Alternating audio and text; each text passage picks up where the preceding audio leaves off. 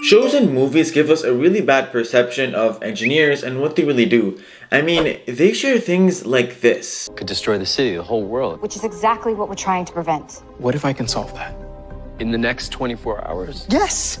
Guys, I've been working. You're telling me one guy can design and build an entire machine in a few hours? No, okay, no. What actually happens is we divide the product we're working on into a bunch of subassemblies. Each mechanical engineer is then in charge of one subassembly and will probably take at least months to get it complete. So with all the misinformation out there, I decided to make a video on what I do on a day-to-day as a mechanical design engineer. When I was in school, I did internships as a design engineer. Then once I graduated in 2021, I worked at Tesla as a mechanical design engineer, and now I'm working at a robotics startup as a mechanical design engineer. The main thing we do is we design and build hardware that's functional. When I say hardware, I'm not referring to computer hardware like motherboards or CPU, but instead I'm talking about mechanical hardware like sheet metal, fasteners, or gears. Let's say you're working at a company as a mechanical design engineer. Whether it's a big company like Tesla or a smaller startup, you'll most likely be working in a team that contains other mechanical engineers. The team will be responsible for taking a product from a design concept to a working product. For example, hypothetically speaking, let's say the mechanical engineering team you're working on is in charge of creating a car's instrument panel. The team contains 6 people, and the mechanical engineering manager on that team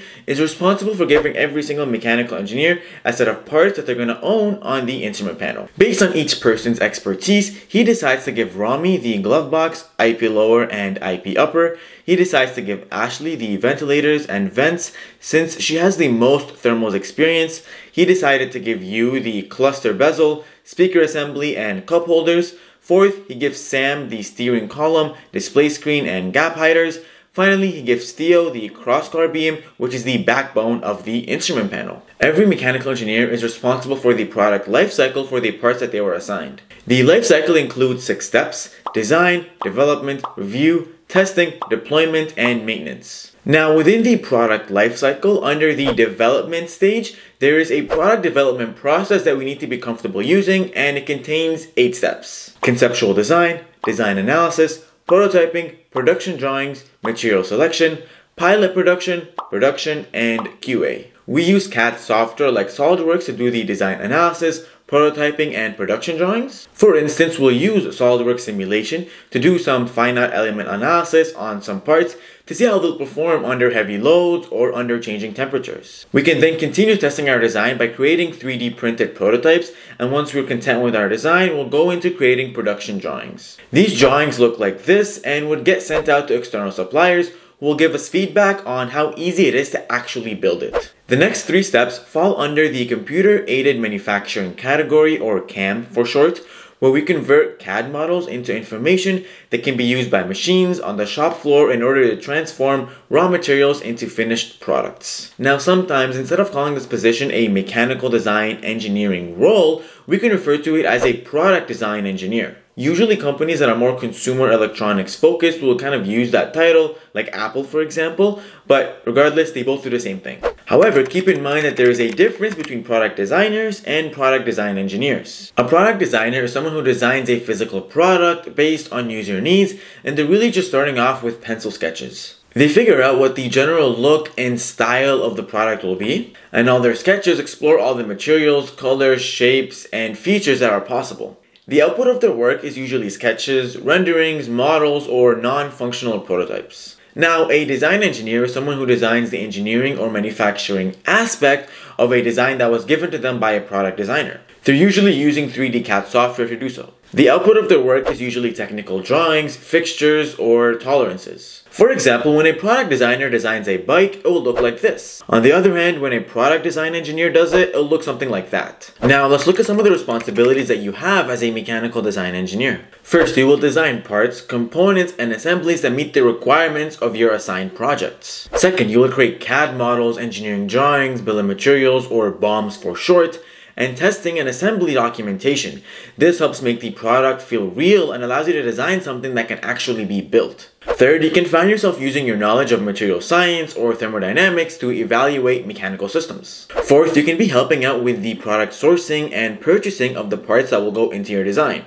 That means if you need sheet metal to be bent a certain way or specific screws, you need to go contact people and buy it yourself. Fifth, when things go wrong, you'll probably need to undergo root cause analysis to figure out the root cause of a problem. There's a whole science behind this, and there's a bunch of different root cause analysis methods that you can use to do so, like FMEA charts, fishbone diagrams, or the 5 whys. Sixth, you may find yourself participating in technical reviews. This means that if another mechanical engineer finished one of their designs, they'll share it with you for some feedback. You may propose a better material that they could use, or maybe you feel like their design isn't really easy to assemble, so they propose a better solution. These are just the 6 main responsibilities, but obviously every single mechanical design engineering role is a little bit different. Smaller startups or companies may have you be a lot more involved with a lot more responsibilities, but larger companies will have you just hone in and focus on one specific aspect of mechanical engineering. Now, if you're working on a part or product that is relatively new and is in the earlier stages of the development process, you may have to undergo the engineering design process. It starts off with product designers who will send you sketches or digital surface models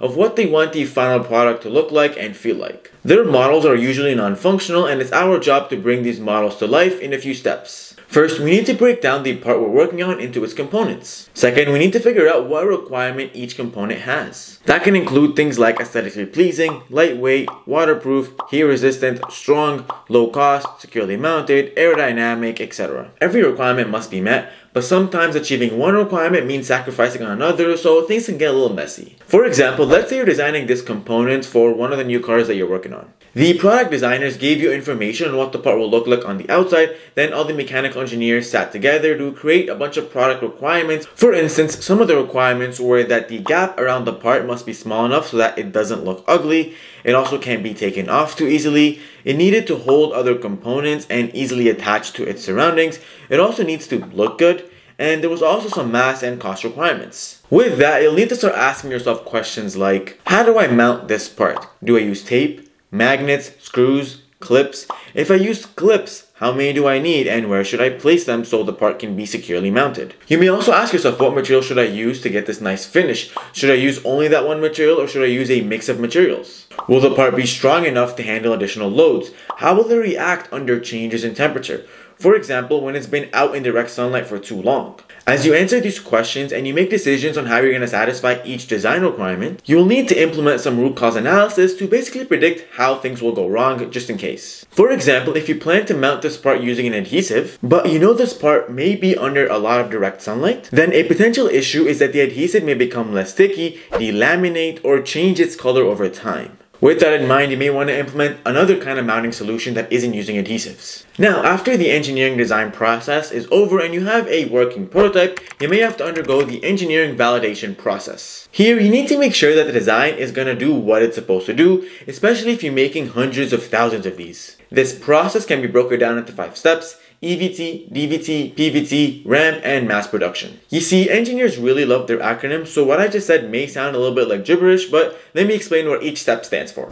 EVT stands for Engineering Validation Trial. The goal here is to finalize the design and to comfortably build 20 to 50 units that have the desired look and actually work. But as these units get built, about 40% of them will fail for a bunch of reasons. So we'll solve the issues that come up by making some slight design changes or by altering the manufacturing process that we were planning on going with in the beginning. Once the hardware is ready, it's time to move on to the next stage, which is DVT. DVT stands for Design Validation Trial. In this stage, we'll focus on perfecting the tools and techniques that will actually build our part. The outcome of this stage should be anywhere between 50 to 200 units that are actually built using a proper manufacturing process. These units are then put through tests to make sure that they're durable and reliable. Now, once the tools and processes that we're going to use to actually build our part or our product are ready, we move on to the next stage, which is PVT. PVT stands for Production Validation Trial, where every part that comes out should be passing all tests and should be good to sell. But at this stage, there's still some quality control procedures that the manufacturing plant will have set up to make sure that there are truly no failures. Finally, we move on to ramp and mass production, where at this point we're building thousands of products and the process should be streamlined by now. If I had to break down my job into how much time I spent doing all the different things I mentioned so far, I'd say about 50% of my time is spent in meetings, then about 25% of my time is spent designing, where I'm just working in SolidWorks. Finally, the remaining 25% is spent documenting my work. That means I could be creating documents explaining why I made a certain design change, or maybe a document talking about how all these different parts would be assembled together. Anyways, I hope this video brought you value. If it did, check out this video where I show you how to create an engineering portfolio, because they're actually really important in helping you land mechanical design engineering jobs. Or check out that video where I show you what mechanical design engineering job interviews are like. Anyways, I'll see you in the next one. Peace!